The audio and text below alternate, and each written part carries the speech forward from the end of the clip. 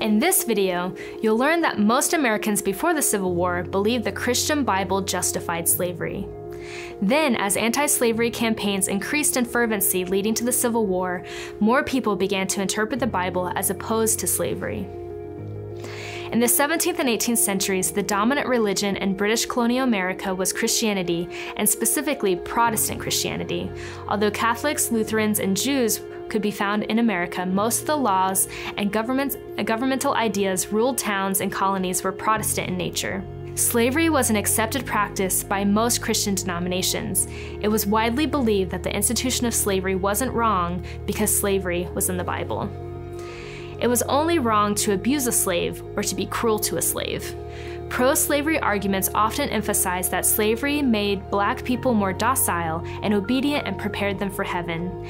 These ideas came from the colonial period where Christian leaders argued for planters to teach Christianity to their enslaved property. Others saw slavery as a necessary evil and argued that God will eliminate it in His own time. The Bible became a tool used by supporters and opponents of slavery. Some argued that slavery was ordained of God because it was in the Bible. Many pro-slavery advocates argued that they were better Christians for practicing biblical slavery than Christians that went against the Bible and opposed it. Many Hebrew prophets practiced slavery, which was common practice during their ancient time. Slaves were considered part of their family and seen as an important part of the family's reputation. Many American slaveholders compared themselves to the Old Testament patriarchs, holding slaves as an important part of their family. Also, the Christian apostle Paul counseled slaves to be obedient to their masters. This provided justification for slavery in both the Christian Old and New Testaments. Pro-slavery advocates also pointed to the Bible for justifying race-based slavery. They argued that Black people were destined to be slaves because they were descendants of Ham, the second son of the Hebrew prophet Noah, who built the ark to prepare for the flood.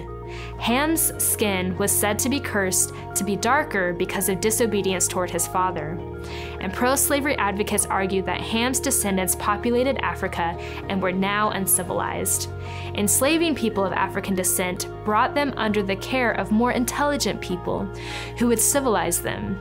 These arguments justifying slavery did not recognize the human dignity of people of color as individuals. It also did not respect the rich cultural heritage and diversity of the African continent. Beginning in the late 18th and early 19th centuries, anti-slavery campaigns began to push back against the idea that slavery was ordained of God.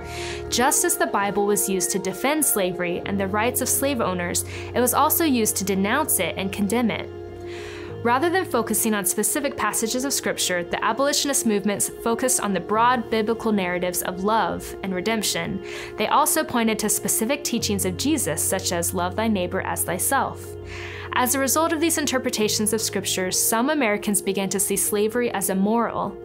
Abolitionists also drew on the American founding documents, such as the Declaration of Independence, that stated that all men were endowed by their Creator with certain unalienable rights of life, liberty, and the pursuit of happiness. Some were beginning to see slavery as offending God's laws of nature.